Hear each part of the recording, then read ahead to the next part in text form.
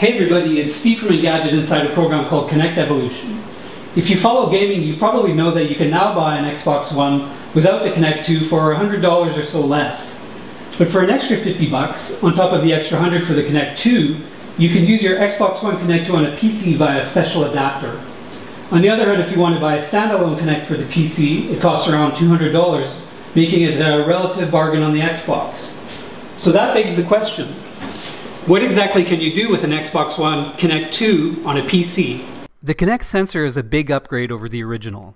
It has full HD instead of VGA resolution and is 3 times more sensitive, detecting a finer range of details.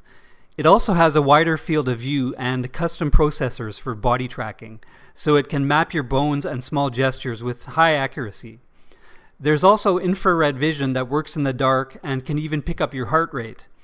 The sensor is also designed to track your facial gestures and record your voice. Despite its potential, the Kinect 2 sensor hasn't been embraced by gamers or game developers. One community has strongly embraced it though, 3D animators and modeling pros. In my tests, the Kinect 2 excels at body and facial motion capture. It'll never be as good as an expensive multi-camera mocap studio, but it does give animators a spiffy tool that can be used at home. I tested it using Breckel's Beta Pro Body 2, though Ipisoft and others have similar software. Since the Kinect is so good at bone tracking, it can generate realistic mocap files for programs like Autodesk's Motion Builder and 3ds Max. I was also very impressed by Breckel's ProFace 2 software, which did an uncanny job of capturing emotions and lip movements. As for using the Kinect to model characters, that's still a work in progress. I tried Body Snap, which is supposed to let you build a character that resembles you or somebody else. You can then import the model into a program like Mixamo to fine-tune the model and add hair, clothing, and other accessories.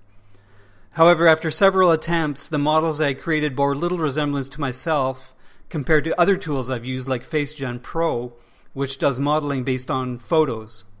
It also has potential for generating 3D models from scanned objects, which could be used for 3D printing or special effects.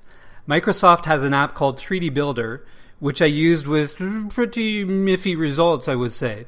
With a bit of practice, however, I think I could create usable scans, but the software feels like it's not quite there yet. So what to make of all this? We were blown away when we first saw the Kinect, and couldn't wait to see the interactive games and apps that would come of it. Disappointingly, it's only found a home in very niche communities like 3D animation so far. Everybody agrees that it's all very cool, but like Google's Tango, nobody has the slightest idea how to transfer that appeal into a commercial product. UI generally all very attractive. Downside is it's a little confusing sometimes. You're going to do all of your navigation really using either the touch interface, the digital crown, or a community.